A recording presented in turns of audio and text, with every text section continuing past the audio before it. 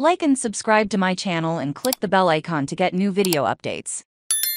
Seth Rollins sends message to U-star Buddy Matthews, following recent incident with real-life partner Rhea Ripley. During his recent appearance on The Bump, Seth Rollins recently named U-star and his former WWE stablemate Buddy Matthews. On the show, Rollins addressed his recent incident with Rhea Ripley from last Monday night on Raw. During the main event, the newly crowned heavyweight champion put his arm around Ripley's shoulders, recreating an iconic spot between Shawn Michaels and Melina. Speaking on WWE show The Bump, Rollins sent a message to Ripley, hoping it wouldn't bother her. Felt offended. Dominic is Ripley's current on-screen partner and has accompanied Mommy in most of her matches. He was also in her corner on Night of Champions, when the Eradicator defeated Natalya in 69 seconds. Matthews is now Ripley's real partner. Previously he was part of Rollins' faction, and the two men even held the Raw Tag Team Championships. The two men know each other quite well,